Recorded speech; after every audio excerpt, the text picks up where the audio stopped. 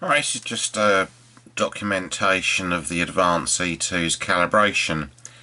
AllTheGearNoIdea, Chris asked the question, and I've set up this signal generator. It's been on for about half an hour. I've got a frequency counter just up there, so I'll have a look at that in a minute. At the moment it's set on range F at 200 kilocycles, and I don't know, I'm hoping, I'm looking through the viewfinder and I'm hoping that you can see it is actually set on 200 kilocycles, and then I'm going to move the camera away and we'll have a look at the frequency counter. So that's 200 kilocycles. Let's get your square on so you can see it because of parallax error. And if we have a look at the frequency counter, that's 200 and point. Now this is 1% accuracy, I believe, just from memory.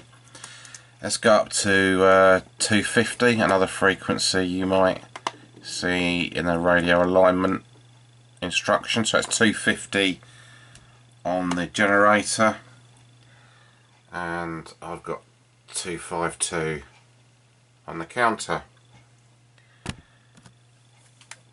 Let's put it up to 300. That's bang on 300. And I've got 300 on the frequency counter. Let's go up a range. So it's handily. Let's put it on 1,000. I think that is dead on 1,000 on there, and we've got 1,000 on there. 900.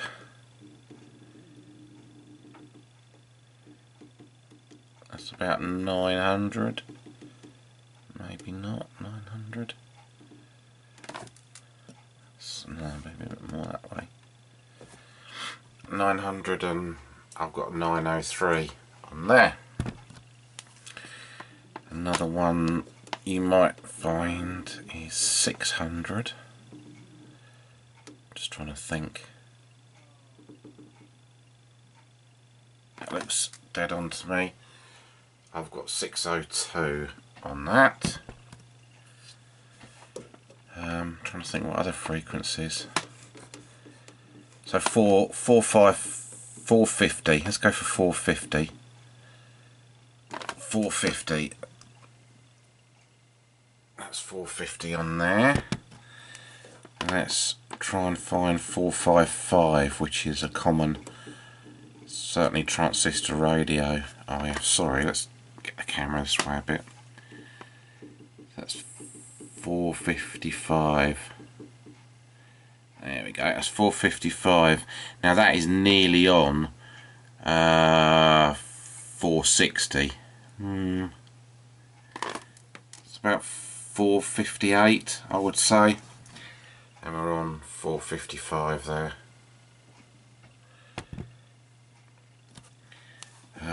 Let's try 350.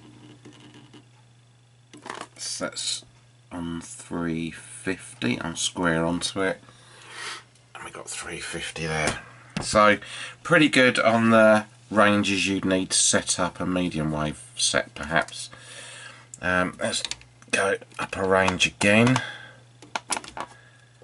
and let's try 1200 kilohertz, 1.2 meg.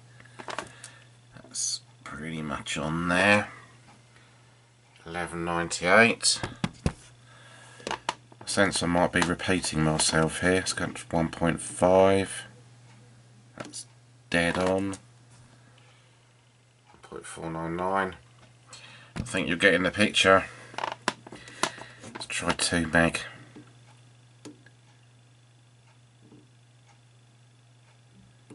Let's try that. That's about 2 meg. 2.009. Let's go up to something in the 80 meter band, amateur band. Let's try 3.5. 3.5. Right, let's go upper range. 3.5 in the 80 metre.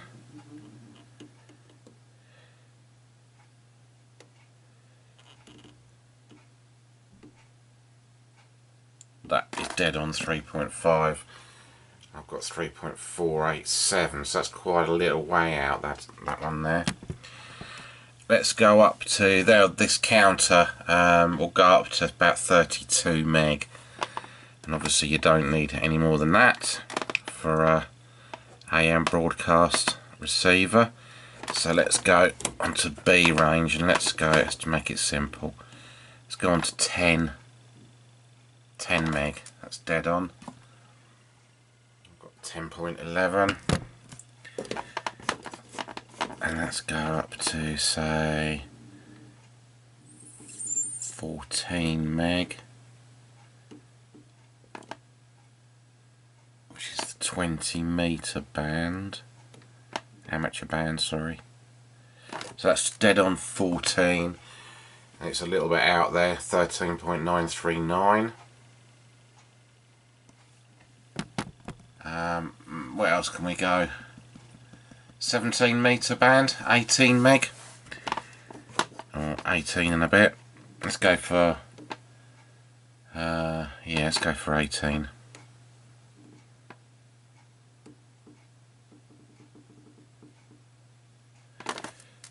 That's a little bit off that way. I'm sort of looking through the viewfinder and trying to align this at the same time.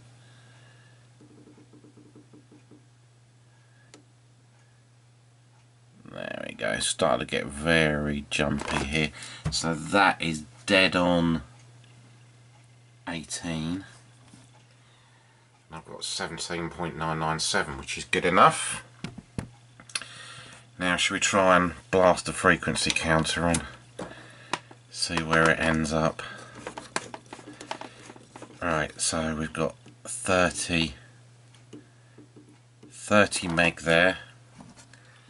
I've got 29.887, so 32, and what the increments in that is, so that'll be 31, 32, and it should be starting to run out of steam here, so let's see how far it does go. Or 33 meg, up to 35 on the signal generator here, so yeah, pretty good. 36, oh, 38, 40 meg on the signal generator, and it's still going. As you can see, the spec is 32 meg. 45, oh yeah, still pretty good. 47 meg, no, it's starting to die a bit now. Yeah, it's died. So it's good for 45 megahertz really.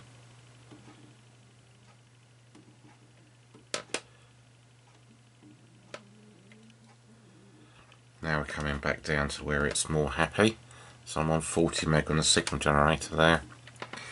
So yeah, so let's go down down the bottom as low as it can go. So 100 kilohertz. Range F. So we're on 100 kilohertz. Pretty much dead on there. That is dead on. And we're at 100 kilohertz on this. So these things, despite their age, are remarkably accurate. I've not touched this one at all.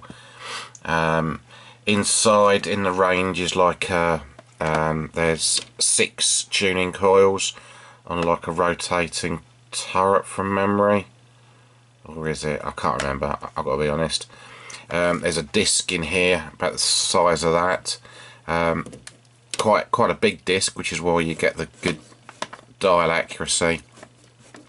And there's a little rubber wheel inside here that grips each side of the sort of plastic disc inside here, and that's what rotates it, and it's quite stiff actually.